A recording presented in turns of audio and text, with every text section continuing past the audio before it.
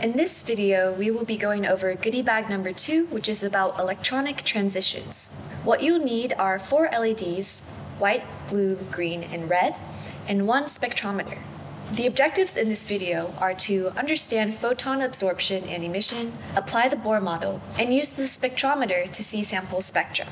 The conceptual questions you should keep in mind are: how do electrons transition to different energy levels, and why is spectroscopy a method of material characterization? As a reminder, the Bohr model can be used to model these electronic transitions, assuming that there's only one electron in the atom.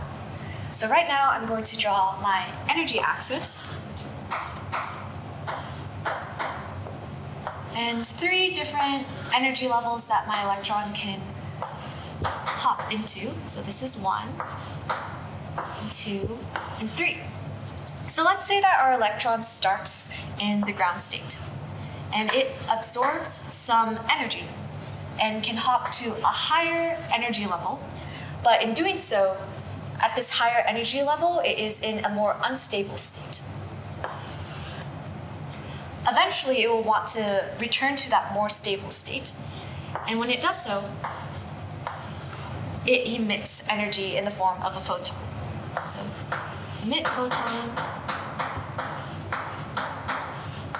and absorb energy.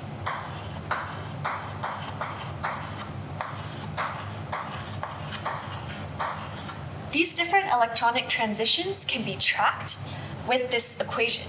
So the change in energy is equal to minus 13.6 z squared times 1 over nf squared minus 1 over ni squared, where z is the atomic number, and f is the final state of the electron, and I is the initial state of the electron, and this change in energy is in electron volts.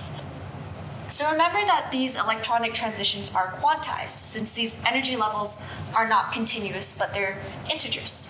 This means that the photon that the electron emits is going to have a certain set of different wavelengths.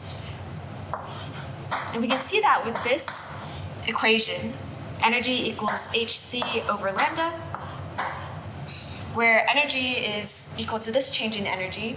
H is Planck's constant, c is the speed of light, and lambda is the wavelength of our emitted photon. After looking at the red and white LEDs through the spectrometer, you should see something like this. Notice how for the red LED, mostly the red and orange bands are visible, whereas for the white LED, almost all the colors are visible. Another thing that you could explore is using your spectrometer to look at the ceiling lights and seeing how that spectra would differ from the spectra that you observe from your LEDs. In summary, electrons absorb and emit photons of different wavelengths because electronic transitions are quantized. By capturing this information, the spectrometer becomes a very useful tool for characterizing our materials.